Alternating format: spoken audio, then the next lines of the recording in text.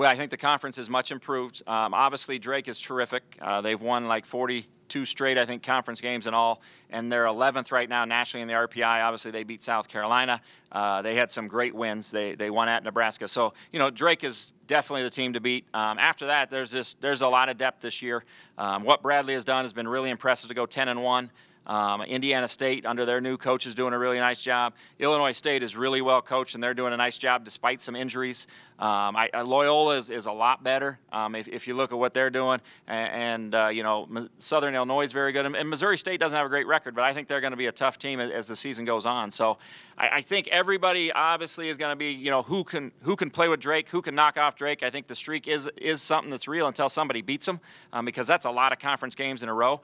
But at the same time, you got to take care of business at home and find a way to win some games on the road, so you stay in the top half of the conference. But it's going to be extremely competitive, and you know, we're excited for the opportunity, but we know that we're going to have to play at our best to be able to maintain and be where we want to be at the end of the year. How are you catching Illinois State?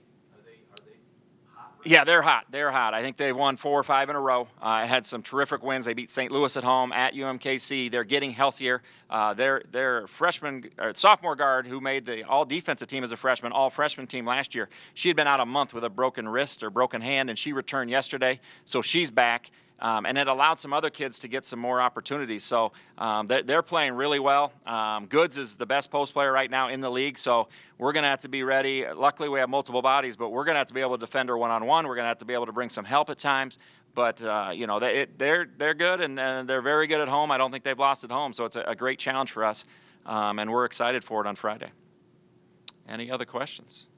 All right, well, thank you, and everybody have a Happy New Year.